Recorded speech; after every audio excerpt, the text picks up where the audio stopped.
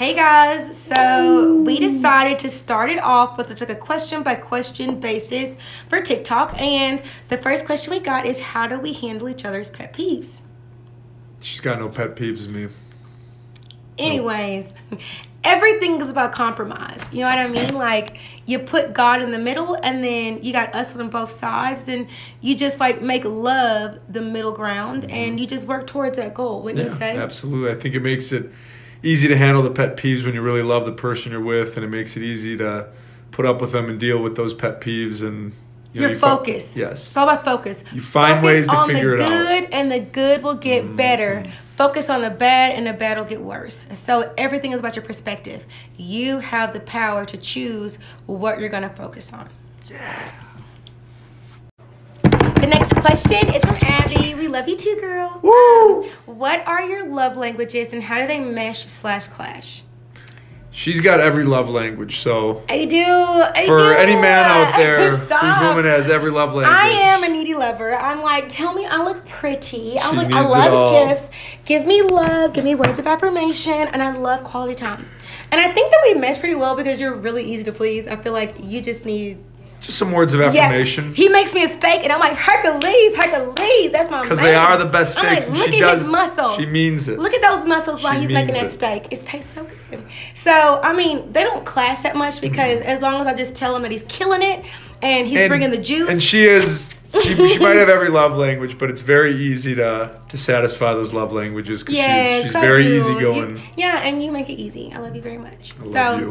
We don't clash that much as far as like that, you know.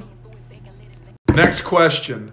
What is the hardest thing about being married? And I'd have to say for me... You answered a little too quick. It's probably just coexisting with your spouse. You know, you're so used to living your life a certain type of way, you know, being single and, you know, not married and everything. And then you get married and you have the responsibility of another person. And, you know, you need to satisfy their needs as well as your own. And... you know, their stuff becomes your priority. So it's just learning how to navigate that. And, you know, I think it becomes pretty easy, like I said, when you really love the person, you're willing to make sacrifices and do that kind of stuff.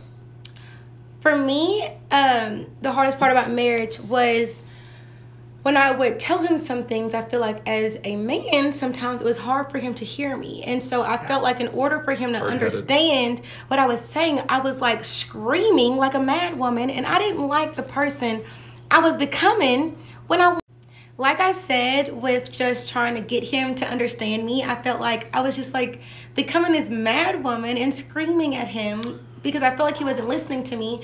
And then I realized it's also about understanding the way that your spouse communicates, you know? And so sometimes I feel like with my husband, if I've told him something over and over and over again and he's not listening, you know, sometimes you gotta switch it up a little bit and just become completely silent.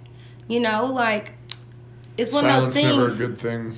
No, it's not, because I'm like, I said what I said and I'm not seeing it happening. And so, you know what? I'm just gonna let it be, and I'm gonna give it over to God.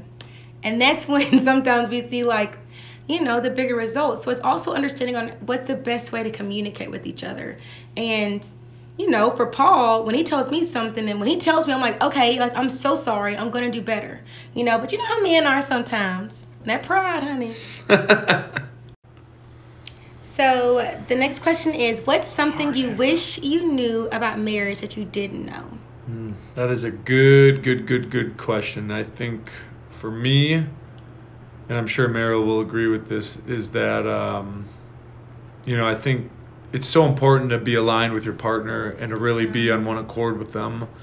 And for me, I know that took some time, and it's still, you know, a work in progress. You know, it's never going to be perfect, but I try every day to wake up and, you know, be on one accord with her. And, you know, when problems arise or stuff arises, to just know that we can have each other's back and agree with it.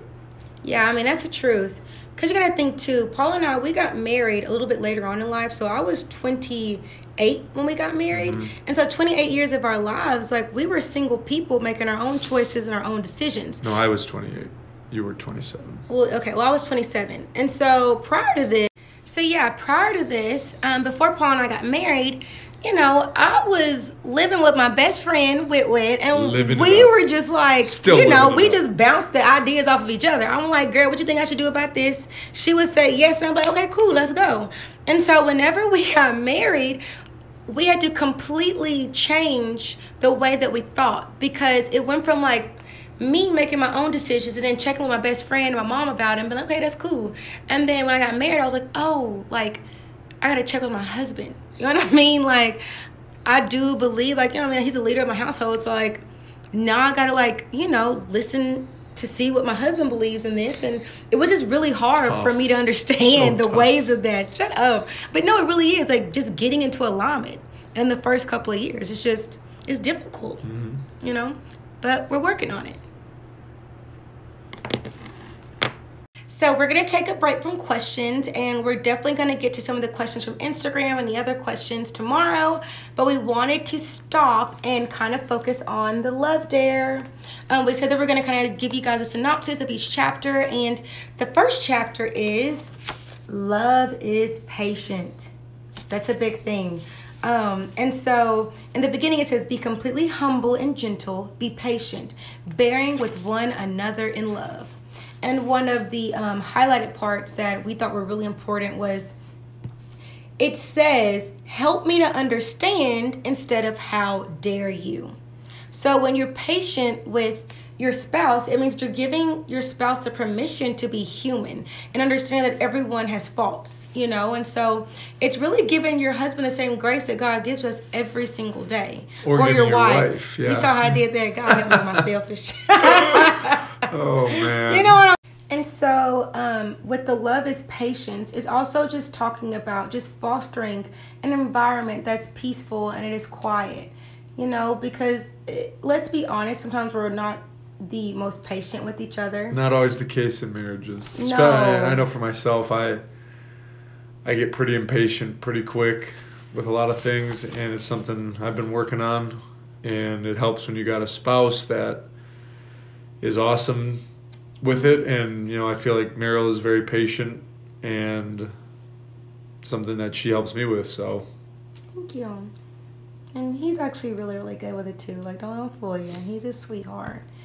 So the first part of the dare is communication. So although love is communicated in a number of ways, our words often reflect the condition of our hearts. So for the next day, resolve to demonstrate patience and to say nothing. So the first dare for this week for you couples and us is resolve to demonstrate patience and to say nothing negative to your spouse at all.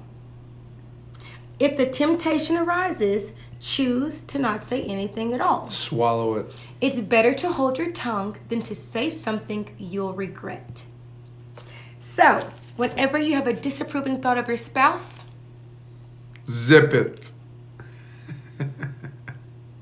Not always the easiest thing to do, we all know that. And so But that's it is the very first worth dare. And let us know how you guys are coming along, your challenges, and if you guys want to talk about anything else. But thank you for tuning in, and it's been a lot of fun. Swan Talk. Woo!